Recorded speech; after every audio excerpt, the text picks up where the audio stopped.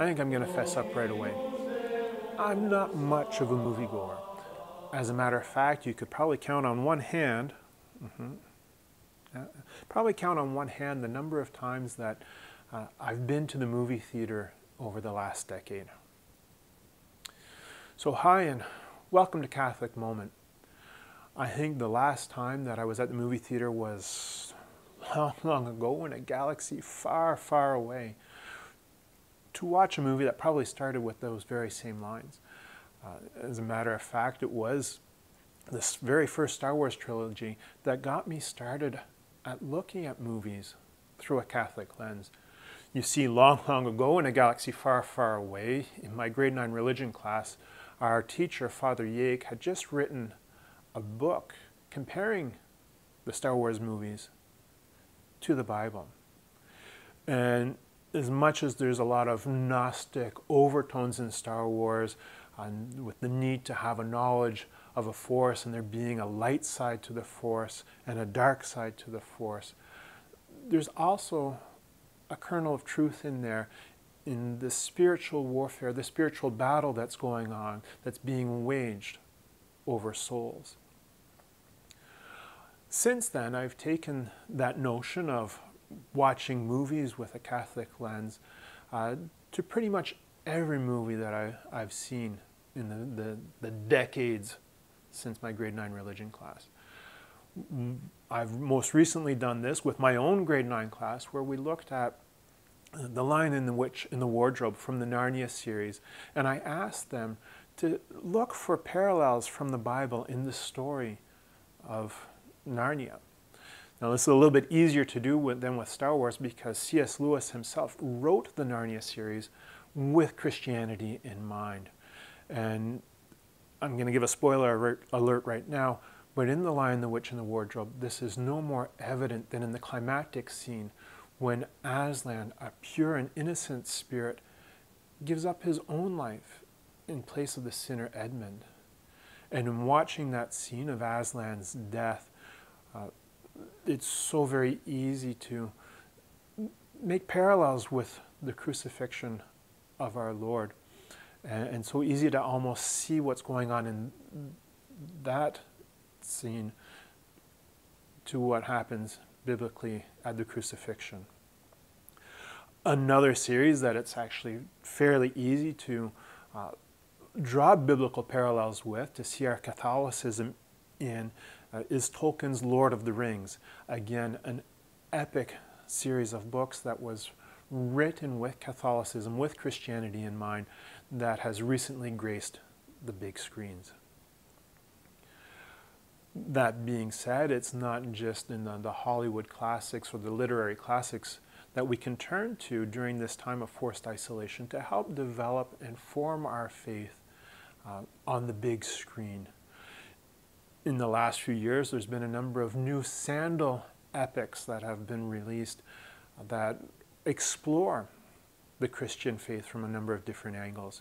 One of my favorites, and one of the very few films that I've actually returned to the theaters to watch, is Risen. And in Risen, we follow the story of a Roman centurion, a Roman officer, who's been employed by Pilate to find the body of the crucified Jesus of Nazareth so as to prove that this resurrection did not take place. And as the movie unfolds, as the story takes place, it really is a story of this Roman's development of his relationship with the risen Christ.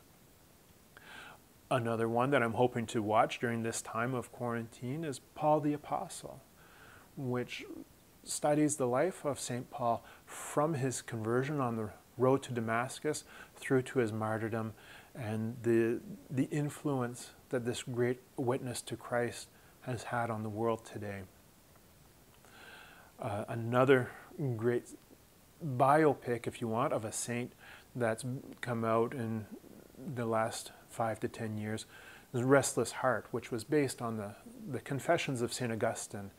And I think one of the reasons why Restless Heart pulls at my own heart is I can see a little bit of my own adolescence in misspent youth in the life of St. Augustine, followed by that return to the faith and that coming to know Christ in that conversion moment.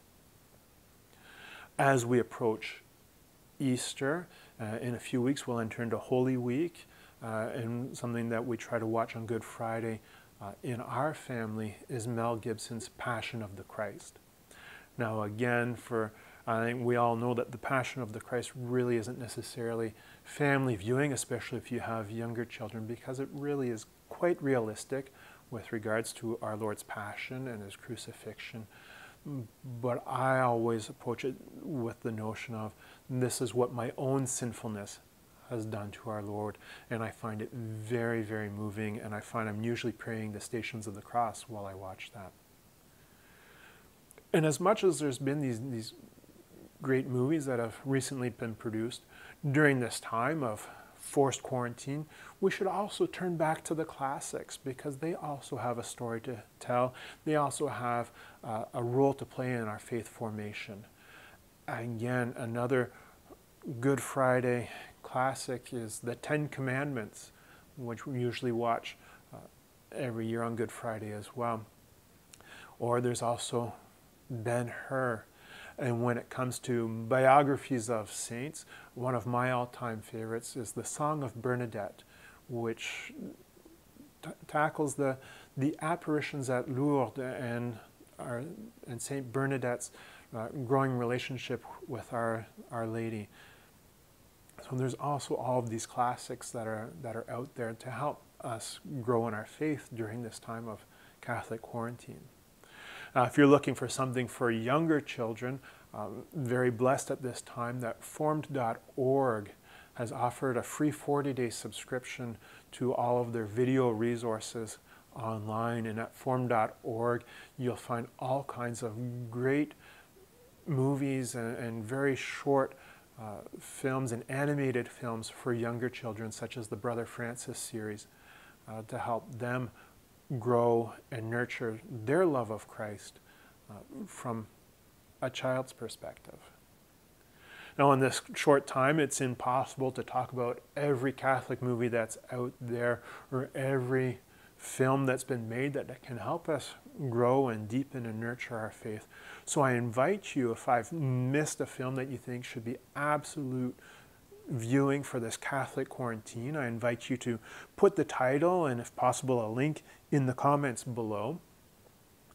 And I think through this listing we can all have enough quality screen time to help us make our way through this time of quarantine. I'm Robert Leblanc, and this has been A Catholic Moment.